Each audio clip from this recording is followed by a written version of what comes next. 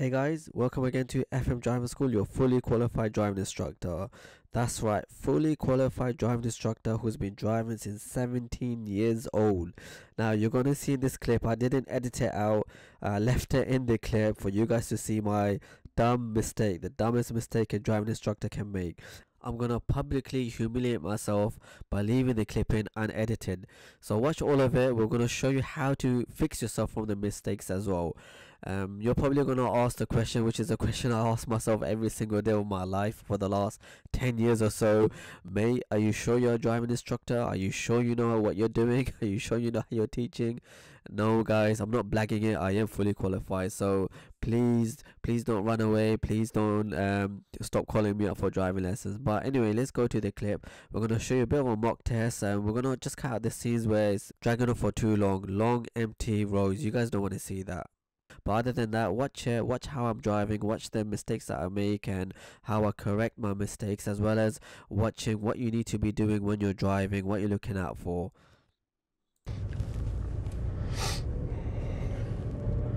Okay, back to the test. Looking ahead, we can see the bus.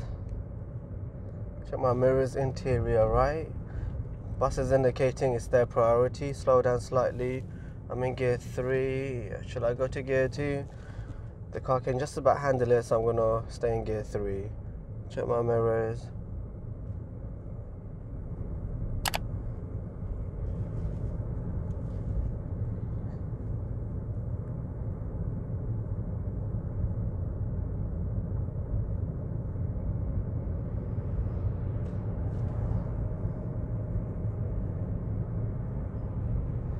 Brake, clutch goes down, keep braking, and we're going to go to gear 1, handbrake up.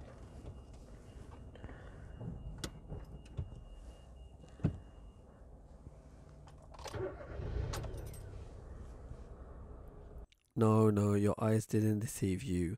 I actually stalled here. You're a driving instructor, fully qualified driving instructor, been driving since 17 years old. And I'm gonna put it down to the fact that I'm half asleep. Let's make an excuse. So I didn't go into neutral properly. That's why in your test, don't go to neutral, stay in gear 1. And I stall. Look at that jump of the car, and then I have to restart. There you go, restarting the car. What a muppet. Do understand the fact that stalling is not an automatic failure depending on how you react to the stall and where you stall. So I stalled behind the traffic lights, handbrake was already up, so I didn't roll back. I just put the clutch down, restart the car, it was completely safe. And one more thing, sorry, you can actually be neutral, sorry, when you're at the traffic lights. But we don't advise our learners, especially if you're fairly inexperienced, because we want you to be in gear 1 and ready to go at the biting point. Okay, and look far ahead, what can you see? Give way sign. Therefore, we don't have the priority. Brake. Check over my shoulder. I'm in gear 2. Keep looking. Lean forward if you have to. And we go. Up to gear 3. So the examiner may ask you to do one show me, tell me question as you're driving. So they may ask you to put your windows down, for example. Do it when you feel safe. Like this straight road right now. Don't do it while you're turning. So for example, there's the windows. Put it back up. Okay. Check my mirrors so I can overtake the bus. Interior left so I can move back in. I'm in gear 3. Road's just about wide enough so the car can handle the power. And if it couldn't, you go back down to gear 2.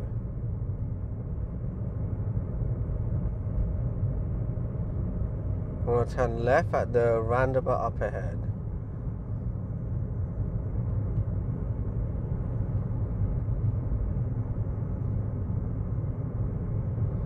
Start braking a little bit. There you go. There's a roundabout. Watch out for the traffic lights as well. Watch out for that learner. Interior left. Indicate. Anybody on the roundabout indicating? It doesn't look like it, so we should have the priority. Go down to gear 2. Double check that roundabout. No one's indicating. Now I'm gonna go. Check my mirrors. Cool.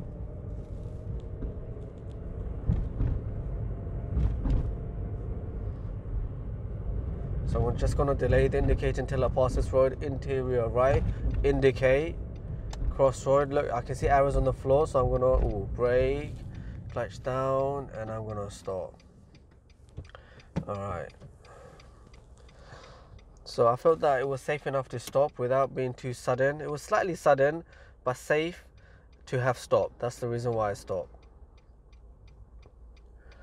Again, you can see how we're multitasking quite a lot. I'm looking far ahead. I'm looking at the arrow on the floor. I'm looking at the crossroad. I'm looking to see, like, for example, this bus, he's going left, but what if the bus was going straight? Therefore, I would have to wait at the arrow. And then the lights changing on top of that. You can see, as a learner driver, so many things happening, and you have to be able to multitask within a few seconds. Okay. Gear 2, I can see it's clear. We're taking the third exit on the roundabout. There's a bus in the way anyway, so double check that right mirror and stick to the right lane. Going up to gear 3. Third exit. Watch out for this bus. Where's he indicating? Interior right, indicate. Brake, clutch down, go down to gear 2.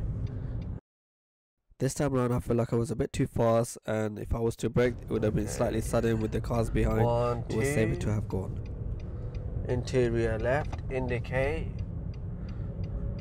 And move in.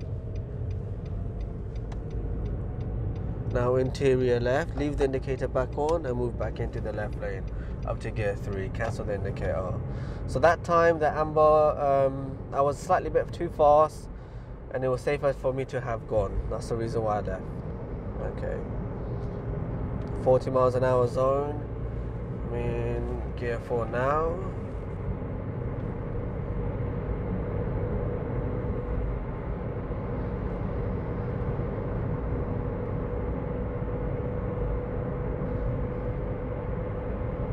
Coming off this exit and then hopefully taking the third exit.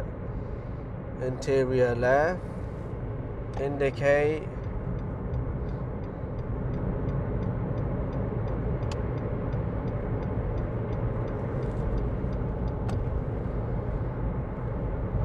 Taking the third exit.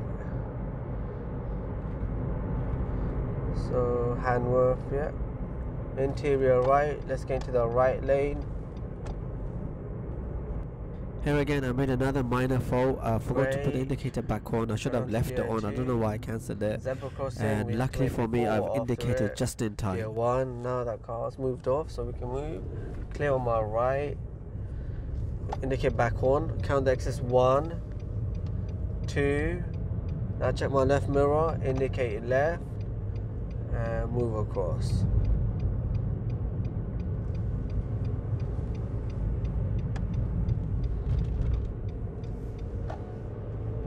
Up to gear 3. We're just going to come off this slip road. So we're going to stick to this lane.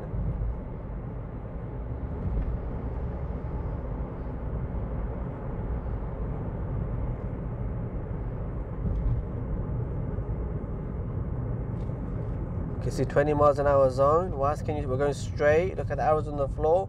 Quite late it came across. There's giveaway signs on the floor, so I'm going to wait and I'm going to check. Very easy to have missed those arrows and to have gone through the giveaway line. But if you see giveaway lines, always slow down, check left and right, give priority to the road in front of you.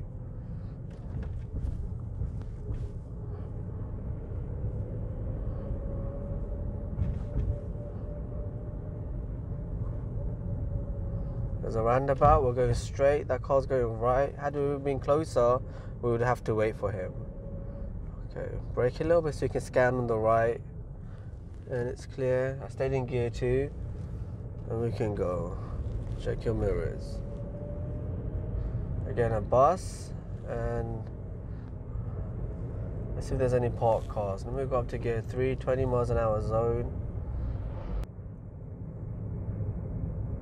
So we're going towards Twickenham, 20 miles an hour zone. Can't really see on the right because of this pub. So it's gonna block my vision. As I get there, I'm just gonna brake, go down to gear 2, scan on the right. I'm quite slow. It's clear, it's opened up, I can see. and it's clear to go. Zebra crossing, scan, check all my mirrors, watch out for the car to cut in before me. Yep. 20 miles an hour zone still. So there was a quite tricky situation because you had a little roundabout, then straight after the roundabout you had a zebra crossing to deal with. As you can see, when you're learning to drive, once you get into that car, you shut the door and you turn the engine on, put your seatbelt on. It's not just about controlling the car. I've got full control of the car. I know how to use my feet, my clutch control. I know the rules of the road. It's about the split-second decision-making skills. Now, as an experienced driver, we're able to see things, spot things. We might miss things, of course, but we're able to also react to things within a split second. A learner will take a few seconds to see it, then a few seconds to react to it, and etc. So, and when we're teaching our students, we're trying to cut those seconds down to split seconds decisions. When you're able to make decisions quite quickly, fairly quickly, within a few seconds, you know you're going somewhere, you know you're going to be ready for the test soon. If you're missing things, missing hazards, obstacles, obstructions, not able to do or multitask with the layout of the roads, then you know, okay, you still got a bit of work to do. Indicator because of this road, indicator right now, brake, clutch goes down, going to gear 1 from 3. I'm just going to go to gear 1 straight away. You want to see the bottom of his tires, that's how you know how close you should be to the car. It's called tires and tarmac. So you want to see the bottom of the tires and a little bit of the road.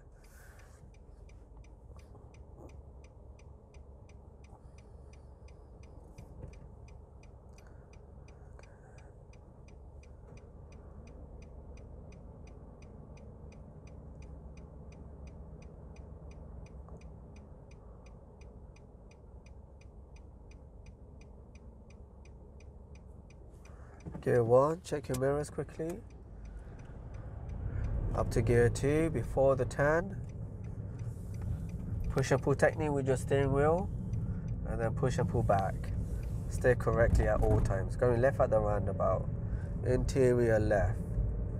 Indicate 6 to 8 cars length. Let's indicate about now. Okay, green light, I'm in gear 2.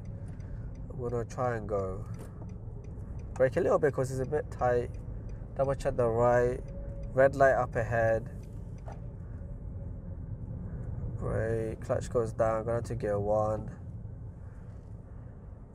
and the car should go, and we're gonna go. Check your mirrors, up to gear 2, gradually build up your speed. We can see 40 miles an hour.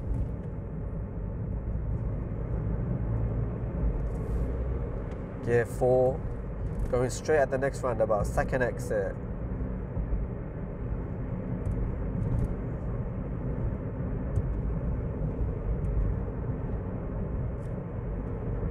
Start braking, looking at the right, brake more, clutch goes down, going on to gear 2 from 4, I'm going to gear 2, looking right, looking ahead, looking right and ahead, and it's clear to go. Following the shape of the roundabout, not need to indicate, check my mirrors, interior left, you can indicate now, and then once you're in, make sure you cancel the indicator. It's come off automatically, it's fine. Check your mirrors, up to gear 3, speed, get your speed up to 40, up to gear 4, check your mirrors, second exit again. I can see far ahead red traffic lights and a bit of traffic behind it, so I'm going to ease off the gas slightly, down to about 30 miles an hour right now, braking even more, 20 miles an hour, and about 15, going down to gear 2 for a little bit. Brake, clutch goes down. Let me stop a little bit further back for the truck because his vision is going to be a bit more restricted. Check your mirrors.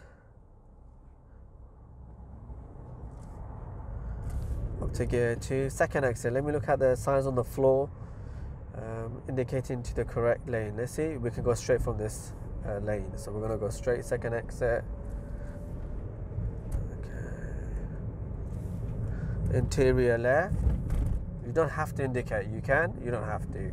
So back there we showed you one where we indicated, and this one without indicating. Check your mirrors, up to gear 3.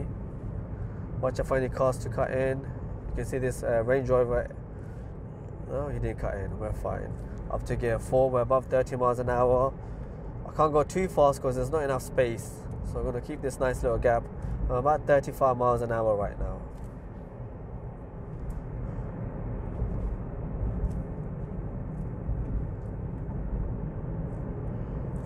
So now hopefully the truck can speed up.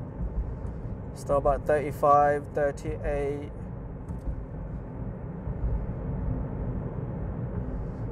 If I went 40, let me go a bit faster. Let me go up to 40. And let me show you what's happening if I go up to 40. So now I'm getting a bit too close to him. Getting way too close now. So now as a student, you could argue by its 40 miles an hour zone, I want to maintain the speed limit, but you have to do what's safe at the same time. The distance is too close. Remember the 2-second rule? So I'm going to start braking now and giving myself a nice little gap. The 2-second rule, only a fool breaks the 2-second rule. So let's see. There's a lamppost, he's gone past, only a fool breaks the 2-second rule. So we're in time.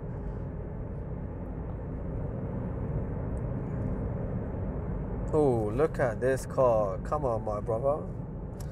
Silly guy. So now I'm going to brake.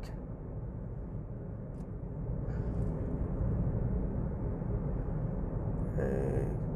So very frustrating when a car cuts you in like that. I mean, what use is the indicator if you're going to cut in? So it's lucky I didn't get out of the car and slap him up. But anyway, brake, clutch goes down, go up to gear 3. Let's go. So as a learner driver, unfortunately, if that's your test, now you have to react to him and start braking. Okay. So we're on camera. I'm not going to start swearing. Stay composed, stay calm. Even if you're not in camera. Road rage doesn't really bring about any results. Brake, clutch goes down, go down to gear 1, brake. But the reason why it's frustrating, especially as a teacher, if that's my student, of course it's going to affect them. They're going to be very worried. The car's just cutting in a lesson. Maybe they're not experienced enough to deal with such bad drivers. So as a teacher, we take it more to heart, like, why are you driving like this? Can you not see we're learners? But anyway, stay calm, stay composed. Okay.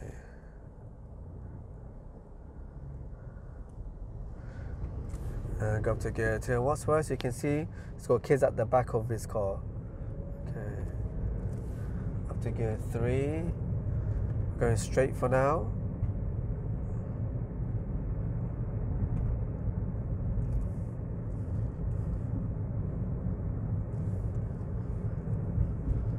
Looking far ahead. I can see 2 buses up ahead. You can see a bus stop. Again, I want to keep my nice gap. Why is that van moving across? There must be a reason why. Let's see why. There's a parked van. Check my mirrors. And they're moving safely. Going down to gear 2 because the car's struggling. So notice how I saw a van move across, or that truck, sorry, move across. That was a hint to me that something might be in the way. Why would he just move across for no reason? Check my mirrors, interior left, indicate. So, and up to gear 3. Okay, so we're just going to end it there, but before we go into analyzing the clip itself, don't forget to like, share and subscribe. Click the button for the latest videos. Now let's quickly just talk about a few mistakes or a few things I noticed in the clip. One was just recently where the truck moved lanes. So if you just replay it back, you'll see the truck moving lanes. Now I was a couple of cars behind and I was trying to figure out why did he do that. Now the first thought that went through my mind was maybe there's an obstruction in front of him and that's the reason why they moved to the right. And as it so happened, there was an obstruction. So when you're driving, notice other drivers. What are they doing? Why are they doing certain things? And maybe that's a hint to you that there's something happening on the road. What else happened? There was a car, he cut us in quite badly, in fact. You know, that could cause an accident. Really bad driver. Now as a learner driver, you just have to react to it by just easing off the gas or even braking, just to give yourself the space between you and the car in front. You also saw me, so I indicated right to move lanes, and then we were fairly close to the roundabout itself, so I should have left the indicator on, but I've cancelled it by mistake. Now, as I go into the roundabout, I did hear it that I couldn't hear the clicking noise. So for me, that was a hint that okay, maybe the indicator's not on, and I quickly put it back on in time. As long as you put it back on in time, which I did, it was literally at the last second of the roundabout. You would get probably a minor fault.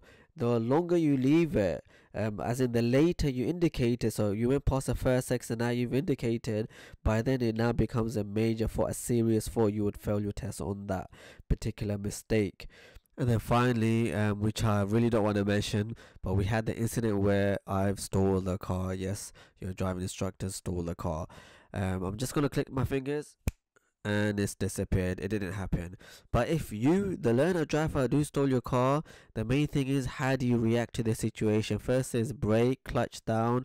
You can either leave the clutch down and then restart the car, or you go back to neutral and restart the car. If you're on a hill, make sure you put the handbrake up. So the key is reacting to your mistakes. Make sure you're safe. Anyway guys, that was one slightly bit of a mock test. Do watch our other clips. Watch the clips as well where we teach you how to drive and also doing mock tests with our students. Thank you for watching. Take care. Bye.